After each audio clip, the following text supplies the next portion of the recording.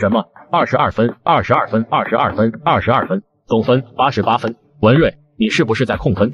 老师，你听我解释啊！解释？你拿什么解释？你的情况，高中老师都跟我说了，你连续10几次月考都是66分，这次你又每个题型都是22分，你敢说你不是控分吗？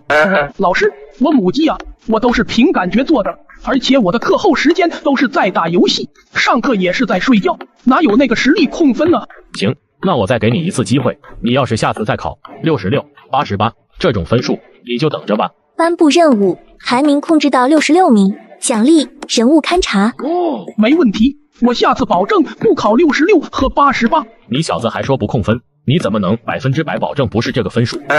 这控制排名66，这不得知道其他考试的水平吗？还要考虑每个人的知识储备、运气问题、状态情况等等。幸好没有惩罚，不然就难办了。你这小家伙怎么也在这里？你是叶崔继涛呢？陈教授，我被学校派遣参加这次的物理国赛，反倒是您，怎么会在这里？我是这次你们国赛的出题者，也是你们这次考试的主考官。你说我为什么会在这里？主考官，那他应该有各个学生的排名情况吧？把排名搞到手，我就好控名次了。你这小家伙不是在数学方面有着出众的天赋吗？怎么还会来参加物理奥数国赛？主要是为了给学校争光来参加这次比赛，顺便挑战自己，看能不能拿到金奖。自古数物不分家嘛。要是你对物理有兴趣，可以和我交流交流，我对你很有兴趣。没事，我就先过去了，有机会再聊。等等，陈老师，你是主考官对吗？对啊，怎么了？我能和你拿一份摸底考试的成绩排名表吗？我想看看我到底是哪个位置。可以啊，知道自己的排名情况也是好事，我等下就通过邮箱发给你吧。好，谢谢教授，那您先去忙吧。你认识陈坤教授？认识啊，怎么了？那位可是陈坤教授，走在实用物理前沿的顶级教授，可能成为院士的存在，也是这次物理奥数国赛的主考官，有可能是国家队的选拔教授之一。你认识？真的认识啊？别问了，都问2遍了。那好吧，文瑞，我能求你一件事情吗？说我能做到的，我都会帮你的。你能让我和陈坤教授认识吗？我很是敬仰他。这应该没啥难度，我觉得陈坤教授应该会给我这个面子。如果真的能够见到，你让我做什么都行。可以，那就上线吧。你玩摇妹，我找到排名在60到70之间的同学，想试试他们的实力如何。那个，我想问一下，这几道物理题怎么解答？请问你是今天早上和陈坤教授交谈的那个男生吗？是的。进来吧，有什么问题可以问我。问问题之前，我能问你一个问题吗？请问你是不是和陈坤教授很熟悉啊？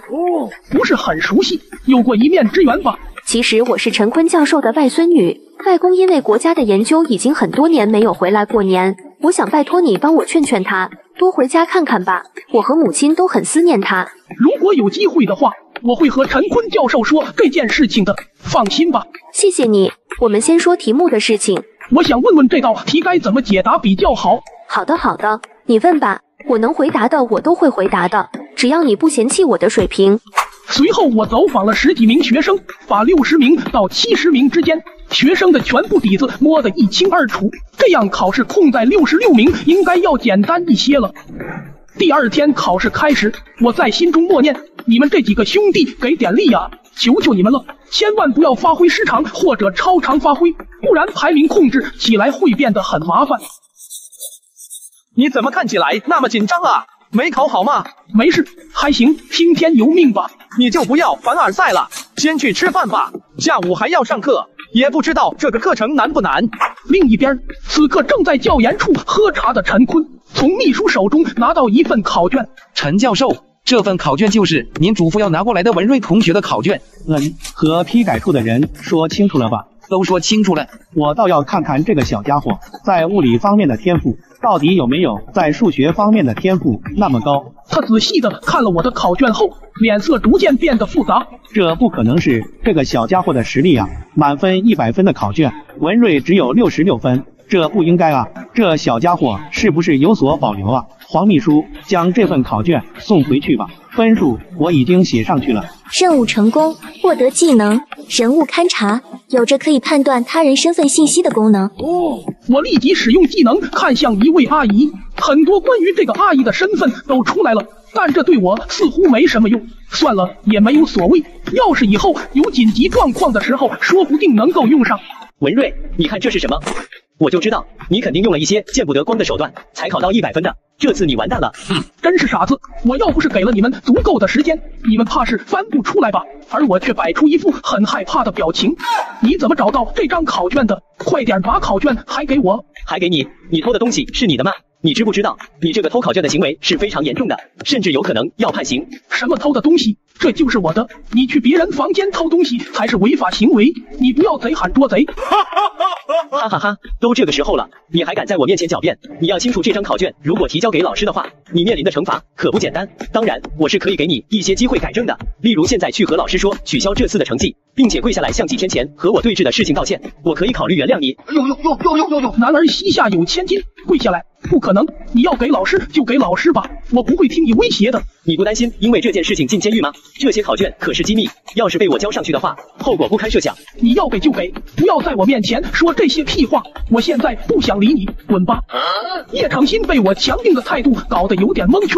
你，文瑞，你真是不撞南墙不回头。好，我满足你的要求，你就等着被法庭审判吧。郑峰，你把这张考卷交给老师，让他过来看看他们的第1名到底做出什么大逆不道的事情。郑峰拿着试卷跑到老师办公室去告状。你等着，文瑞，你有种就站在这里等着。等呗，谁等不起？死到临头还敢那么嚣张，不愧是你，文瑞。10分钟后，几个老师过来，你们先跟我到办公室去。随后一名身穿制服的人出现。经过郑峰同学的举报，我们怀疑文瑞同学盗取考卷，现在对你们进行调查。这是教研处出卷处的监控视频，当时老师们都在这里出卷，从出卷到你们考试期间，所有老师的行动轨迹都能够看到。没什么意见的话，我们现在开始查监控。等等，警官，如果现在犯罪嫌疑人承认自己的犯罪动机，算不算自首？陈坤还是有点担心我，因为我的这张试卷和这次的考题太过相似。现在已经没有机会了，这种情况不算自首。好吧，你继续。随后，他们一群人一直在盯着屏幕，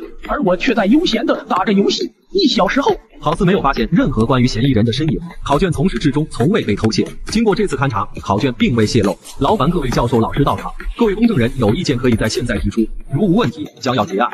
我有问题，考题绝对是泄露了，不然这张考卷怎么可能和考题如此相似？这个要怎么解释？这个不是我们管理的范畴，我们已经做出我们应该做的事情。可是这怎么可能？警官你要负责任啊！放肆，叶诚心，对不住，我的学生性子比较急，小刘带警官出去先。随后叶诚心直接朝着我就对了一拳，我被打的直接瘫坐在地。叶诚心，你在干什么？你肯定是做了什么见不得人的交易，肯定是有人庇护你，你快点说，快点说！你要是真的想要知道真相，去我酒店房间，里面有个监控，里面的监控会说明一切。你房间为什么会有摄像头？我每次去到酒店都会安装摄像头的，目的是保护自己安全以及隐私。随后我开始放监控。这是昨天晚上7点到9点的视频，当时我在桌子上推测考题的时间，那张考卷是我推测出来的，并不是盗窃。众人看着我在奋笔疾书的押题，直呼恐怖如斯。既然各位老师都来到这里，我也想给各位看看今天早上发生的事情。说完，叶场新虎区一阵神情紧张，他知道我说的今天早上是什么事情。大家肯定也好好奇，为什么我的押题考卷会在叶场新的手中？因为他私自撬开我的房门，在我的房间里偷到了我这张试卷。钟助理将他们叫去办公室，我要好好询问。陈坤教授，发生今天这场闹剧责任在我，我没有看管好这些学生，对不起。没事，你好好处理这件事情，不要引发不好的社会舆论，知道吗？文瑞，那张考卷真的是你自己押题押中的吗？真的是我押中的，教授你也看了视频，要是还要怀疑我真的是没有办法了。没事，我只是问问，你这种情况实在是太出乎意料了。我们先换另外一个话题吧。什么话题？就是关于你是否愿意加入我们研究所的话题。这个文件的意思是想要邀请你进入我们筹备的研究所，进行基础物理的研究。这项研究很有可能会影响未来的格局，具有很大的意义。这个实验研究的是什么？主要是可控核聚变。如果你能加入我们，攻克了这个难题，我们将会立于世界之巅。我考虑吧，有能力我一定会去找教授你的。没问题，你先回去吧，我要跟你说的事情就这些。